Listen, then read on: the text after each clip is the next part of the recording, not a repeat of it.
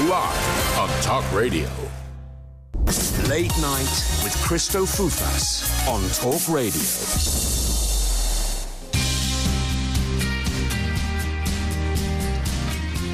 Good evening, it's Christo, Late Night, here on Talk Radio with you until 1 o'clock. We're talking about whether France were right to publish the Charlie Hebdo cartoons. Where is the line on free speech? The line that doesn't incite hatred, but the line that is allowed to parody religions? Is there a comparison there between the way in which we don't parody race, but we do parody religion more easily? 0344 499 1000. Lots for us to explore tonight. Ajmal Masroor is an Imam and joins me live via video link. Evening to you, Ajmal. Ajmal. Good evening. Ajmal. Thank you very much indeed for correcting me. It's all right. Thank you very much indeed as well for taking the time to talk to us tonight here on Talk Radio. What is wrong with me holding up cartoons on this radio show, parodying Jesus, parodying the Virgin Mary, parodying Muhammad, parodying all different types of religion? Nothing wrong, in my view. You can do as you like. It's your right and it's your choice. It's, of course, a human, basic human rights, and that is that we all should be free. In France, I don't think the problem is to do with cartoon necessarily, though the cartoon has become the symbol of freedom and the struggle against extremism. I think we have to ask the bigger question, which is, why do we see an endemic level of racism against the French Muslim nationals, which has been going on for years?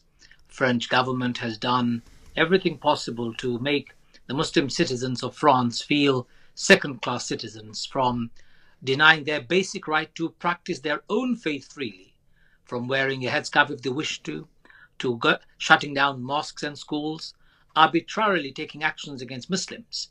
So it's not about necessarily the right to have cartoon or caricature of any person. It's to do with the fact that France has single-handedly failed its minorities. It's taken their rights away, it's mocked them, and it's created a society where Muslims are feeling marginalized, singled out, excluded from the mainstream, and not allowed to even discuss or debate their views. And if they do, they get penalized and prosecuted. So that's the problem. Why was it then, do you believe it was the right decision in response to the beheading that took place of the teacher for showing those Charlie Hebdo cartoons to the class in a lesson about free speech? Do you think that the French authorities, Emmanuel Macron, was right or wrong to show that then billboard of the very same cartoons as a response to that, to show France's commitment to free speech? Look, France is free to do what it wants. It's not a problem. I don't have an issue about the cartoon.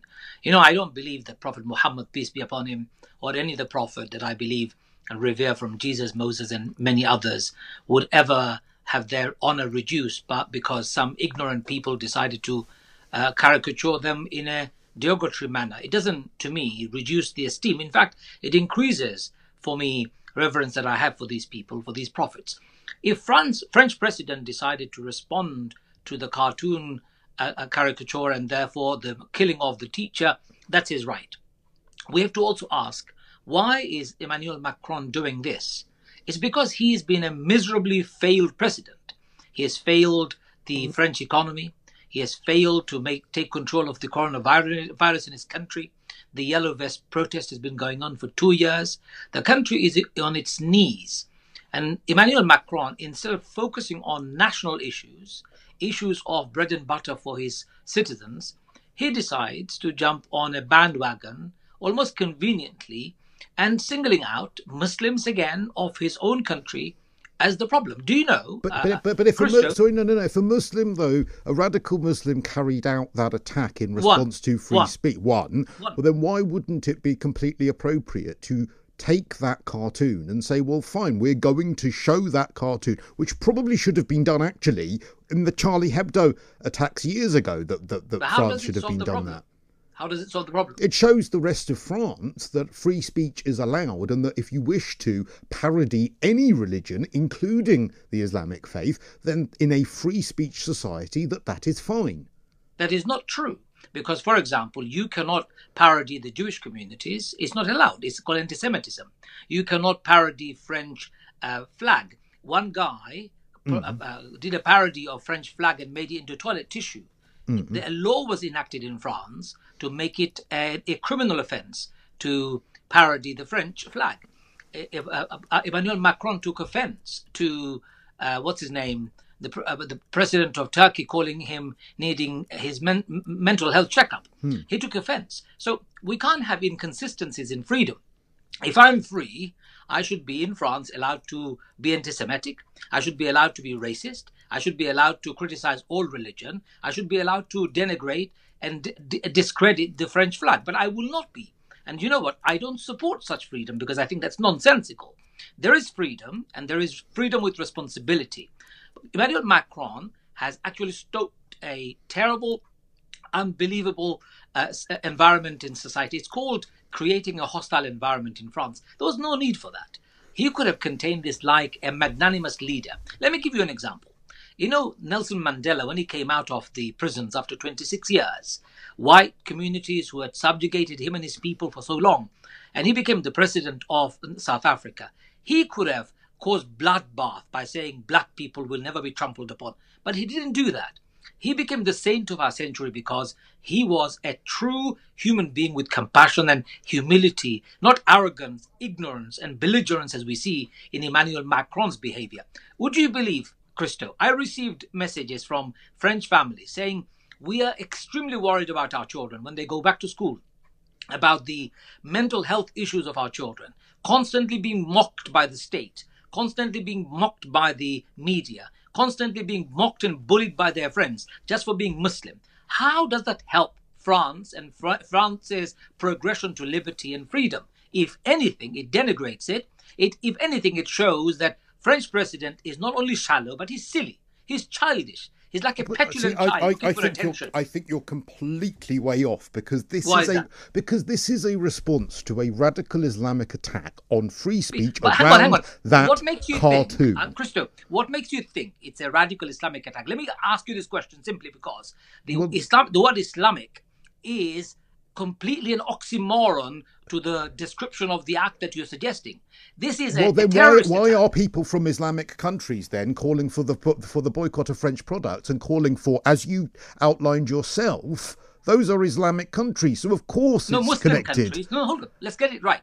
They're Muslim countries with Muslim majority population. They're not Islamic countries. We need to be very careful with the terminology. The word Islam is an adjective. So if I behave in a particular way, I can use Islam to measure my behavior. Fine, they are majority Muslim countries, but they still come from that particular faith. Let's ask you this question. 1.8 billion Muslims of the world are saying, Macron and please, the world, respect something that we love very dearly called the Prophet. Why can Macron and anyone else accept the right of 1.8 billion people's sensitivity? What would be so wrong in saying, you know what, I have compassion for you, I'm a human being, I love being a human. Because someone's free speech trumps your...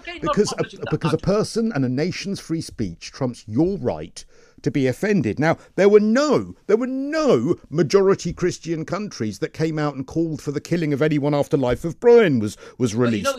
Jerry Springer, the opera, the Father Ted, Dave Allen, the Pope Must Die, Nuns on the Run. I mean, did any of those result in... Can I just say to you that what you say, I am with you, that nobody should be calling for anyone's killing. Nobody should be killing anybody. The terrorist attack that we have seen in France and in Nice is abhorrent, is completely un-Islamic. It is not at all sanctioned by Islam, and we already know that. We've covered this ground for the last 25 years. We've been saying the same thing. What we're talking about is something more and very specific. Freedom of expression is absolutely right, but no society gives us freedom of expression in an absolute manner. Why am I not allowed to desecrate the French flag? Why am I not allowed to be racist? Well, you should be able to. I mean, I would get rid of that law, but you cannot compare, Ajmal, you cannot compare someone's desire to enjoy a religious belief, which is a choice, to offending someone over their race. A race is not a choice. A religious belief is. I agree. I agree with you 100%. I agree. I'm on the same side. I have faced racism. I'm talking about freedom. there is no absolute freedom in the world. We are responsible human beings. Just like we're not allowed to desecrate a flag of France, we're not allowed to desecrate or condemn or belittle our queen in our country. There are some rules we have to abide by. And in a civilized world, when you're talking to me, Christo, just like you would not swear at me because you think your guest needs to be honored, I won't swear back at you because your listeners are listening, and I think there should be some rules that I need to abide by. In the world where human beings live, we need to all be kind and tolerant of one another. What we are seeing in France isn't about freedom of expression. I am for freedom of expression. What we are seeing in France is a defiance against, I believe, their innate, endemic, absolute institutional dislike and disdain of Muslims and Islam. And it's prehistoric, perhaps, to the modern France. It is to do with the colonial past. You know, Macron is telling us how freedom of expression is so important. Macron should not forget his own history. The millions of Algerians the French killed, the brutalization of black people when they were enslaved by French. Please don't give us a lecture about what is freedom. Freedom is to give human beings dignity. And what would you say, Ajmal, to people who are saying, well, no, what you're doing, you're taking a response to and you might not like the expression, but it's how it is being viewed, a radical Islamic attack, and what you're saying... It's not Islamic attack. Radical extremist attack. Get it right. A radical extremist attack as a response to offence caused to the Muslim community in France, because that is what the whole of this debate is about. Some people will say, look, you're conflating a wider issue that's taking place in France, and what you're doing is you're comparing apples and oranges, when in actual fact, this is a response to a terror attack on free speech. And the only way you respond to free speech being attacked is to display that free speech. It's got nothing to do with France's wider history. It's got nothing to do with anything else. You are justifying something terrible that happened in France by trying to look at the wider picture rather than saying, you know what, absolutely, that free speech should be allowed. You know, I said that at the begining of my true, but with caveats, with some caveats, respectfully. I have to give you, I can't be in denial. I was invited by a French Catholic Church to speak at a conference in France. There is so much free speech in France that I wrote an article calling Tony Blair's conversion to Christianity within Anglican to Catholicism fake. And I called Tony Blair, if he wanted to really convert, he should have converted to Islam. That was an article I wrote, and it was published in the Guardian newspaper. It was sent to French Catholics. They took offense to it. They uninvited me as their keynote speaker. Truly speaking, we don't have absolute freedom in the world. We have to be sensitive to other people. And I'm sensitive to other people. I also believe in freedom of speech. Last week in my Friday sermon, in my local mosque, do you know what I said? I said thousands of times Prophet Muhammad was insulted, mocked, derided, kicked out of his own home. His companions were killed. Did he ask anyone to take revenge or retaliate against those who mocked him? Never. He forgave them. So Muslims stand for forgiveness. 1.8 billion people do. One or two deranged individuals who do, we condemn them. No, but also there are many, many, many people from either majority Muslim countries or who have the Muslim faith who would protest at that. There were, do you remember when there were cartoons that were published, I think it was in the Netherlands, Denmark, there were huge effigies being burned in the street, huge protests against those cartoons being shown. You cannot tell me that is showing tolerance towards free speech. I think there is a misunderstanding here on your part, perhaps. Free speech is not to insult everybody and anybody around you. Free speech is for me to be compassionate and be responsible for what I say. That's free speech. So just like I'm not going to swear at you, you're not going to swear at me, that's free speech. I'm saying what I want to say, and I'm making my point very clear. I even told you, Christo, I think you got it wrong. I said it politely, and I'm very grateful that you accepted it. That's called free speech. But if I swore at you and your back was against the wall, you won't listen to my advice. You would say, who the hell are you? So I'm saying we can create a civilization based on dialogue, understanding, compassion, and acceptance of one another, even if we're different. And please, let me make myself very clear.